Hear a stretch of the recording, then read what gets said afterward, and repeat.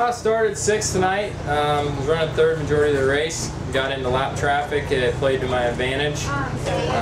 Got by Ledger, and then I got Bramer, and had a bunch of restarts there at the end. It was getting me worried. Bramer was trying to slide me the last restarts, and it was getting close. So that last one with 3 to go really made me nervous. But we pulled her off tonight, and couldn't be happier.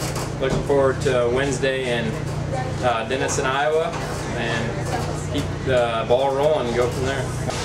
This whole 360, Nebraska 360 series has just been great. First year for it, and I can't believe how many cars we're getting on a weekly basis. Like out here at Butler, we had 31 night, and I think we had 20 tonight. It's a good thing. We lost our weekly racing, and for everyone to come together and get something going and keep 360 racing alive, it's real good. So hopefully we can keep it going and grow and build for next year. All right.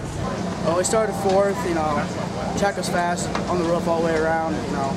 We got behind Seth, we caught some odd traffic, and Seth got around him, I had some troubles, and Trevor slid both of us, and the caution came out. Halfway through the race, I finally got through, got by Seth up top when he tried to go slider on Trevor. Then we had another caution, and I think Jack pulled off and broke. Then another caution came out. I personally think that this series kind of saves sprint car racing in our area.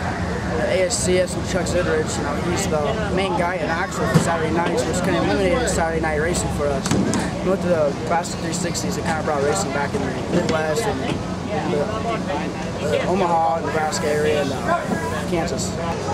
Well, started off 7th, and it was a little crazy. It was slick out there.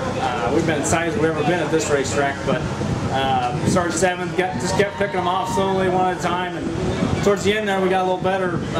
Found some rubber down in 1 and 2 on the bottom, and came through there, got a couple guys, but we're just kind of gliding. But Trevor, he was gone, man. I can't believe how good he was.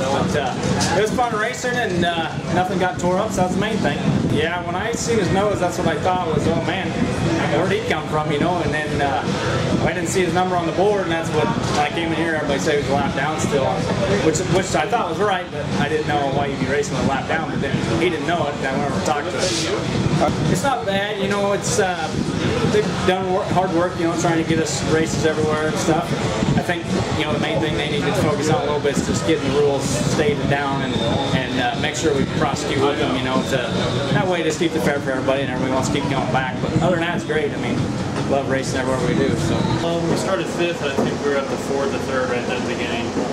And front end broke. Been having problems with front ends all this year, and evidently this one got me. And like I said, we're up to 4th, the front end broke, had to come in and took like 4 or 5 laps to get the front end in, and then we missed it, and then the yellow came out luckily, so we gave us more time to get that front end finished up.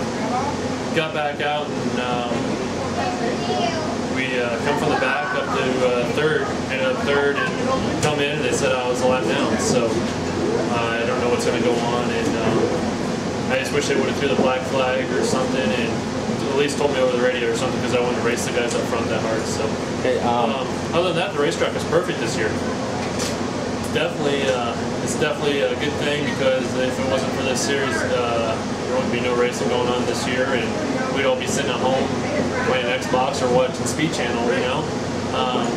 But no, I think it's a good series. It's definitely growing, and like tonight we had 20 cars, I think, or 22 cars. So we're always getting a full field of cars, putting on a hell of a show, and hopefully we can get more cars next year.